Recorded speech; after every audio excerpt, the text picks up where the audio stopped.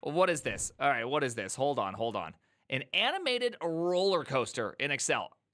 You know, I don't know if this was 13 years ago, back when Excel was terrible. I mean, this person was probably dimming some serious variables. You know what I'm talking about? There's some dim was had. For those that don't get that joke, you're either too old or too young, and I'm not sure which one it is, but it's good. It's a good joke. It's a good joke. A roller coaster in Excel 2003 in three-dimensional. I forgot to turn off alerts. But guess what? I'm recording this video, and I have alerts coming on a separate channel, so guess what?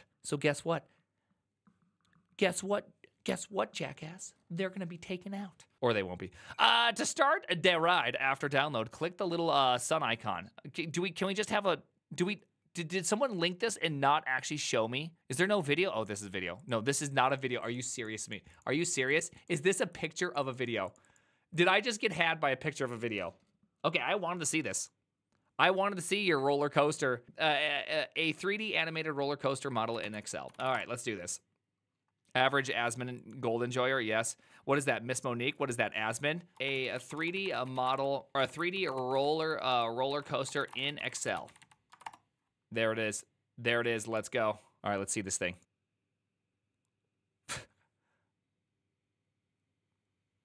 Hey, did you guys ever play the Virtual Boy? Anyone here play Nintendo's most bizarre creation, the Virtual Boy? Anybody? Oh, God, yes.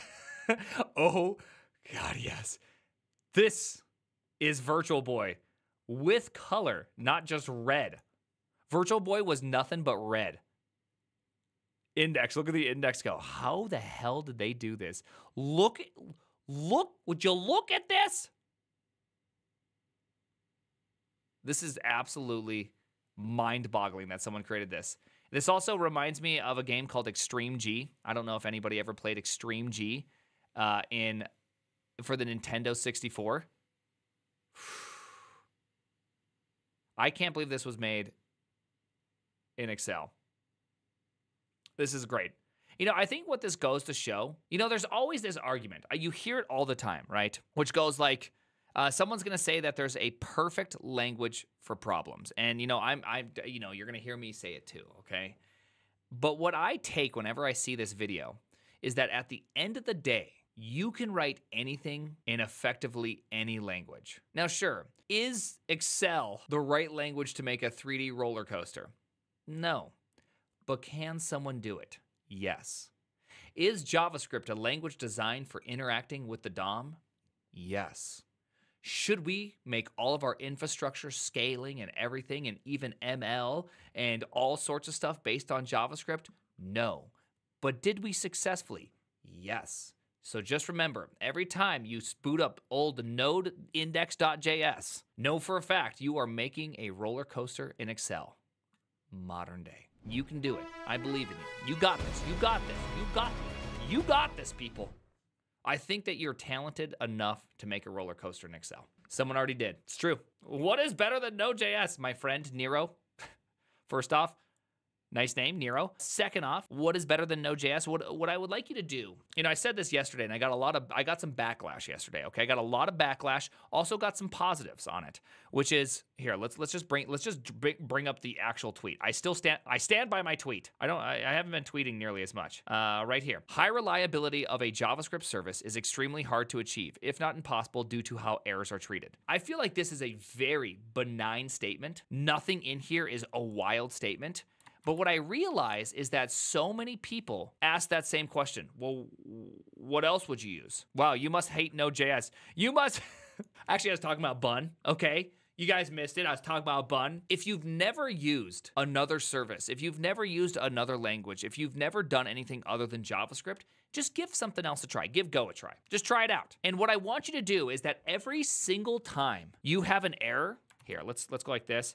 Does it throw? I'm exploring this cool LSP called Does It Throw, okay? I'm exploring it. It doesn't matter. Just shut up.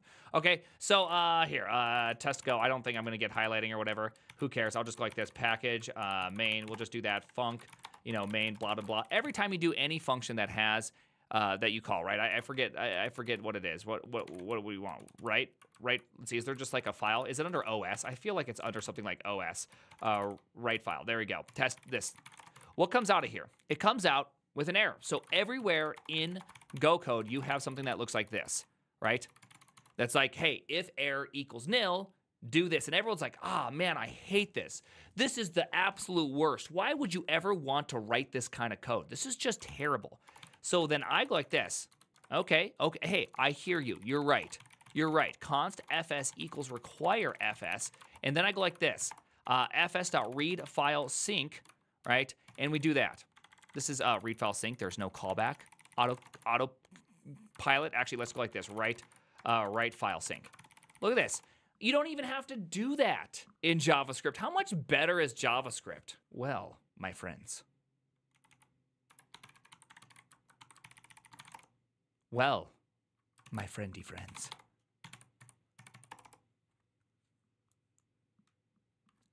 This one just errored.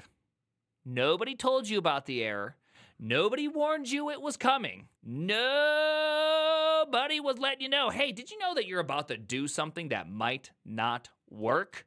So when I say the high reliability of a JavaScript service is extremely hard to achieve, what I mean is that every single statement that has the word async or sync, right? If you're using any sync APIs, you have to remember that you don't do if error equals nil. Instead, you have to do try, catch, this, and then handle some sort of alternative path.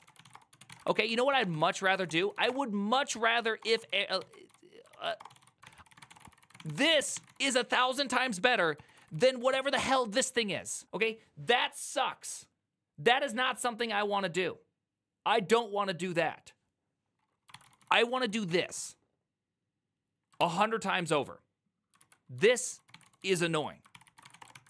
So anyone that says if error equals nil, you're crazy. Now, secondly, the thing is what I want you to catch by doing, say, something like Go is not, I don't want the JavaScript sucks argument. That's not the point. The point is what it should do to you is remind you about every piece of code you are writing is heavily throwable. And the reason why reliability of a JavaScript service is so difficult is because so many things throw and you don't realize it.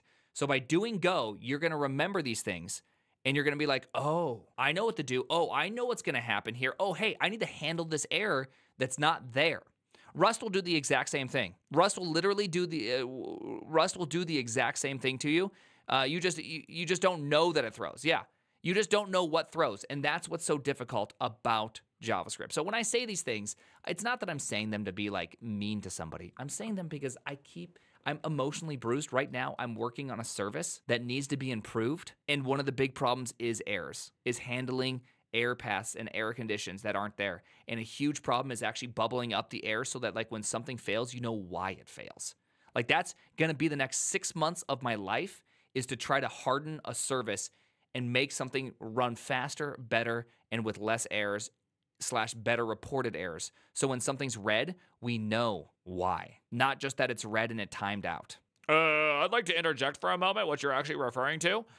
Shh. Anything from Soy Chaotic, I will click. Oh my goodness. Okay, I can't click it. It's actually too elusive to click. It's too elusive to click. I don't play 3D shooters anymore.